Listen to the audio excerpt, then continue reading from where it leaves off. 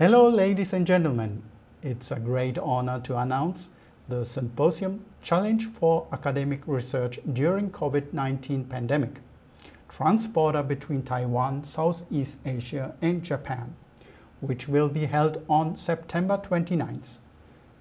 Now many societies in country or regional communities are in high demand for creating a sustainable society with COVID-19. The University of Tsukuba and National Cheng Kwan University have established a consortium with Southeast Asian institutions on 4 themes.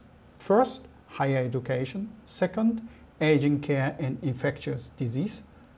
Third, design and communication. And fourth, technology and policy, to benefit emerging societies through raising new questions and transforming existing knowledge.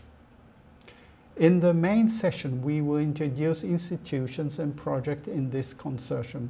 Subsequently, 4 sub-sessions will be held to discuss concretely research and education in progress.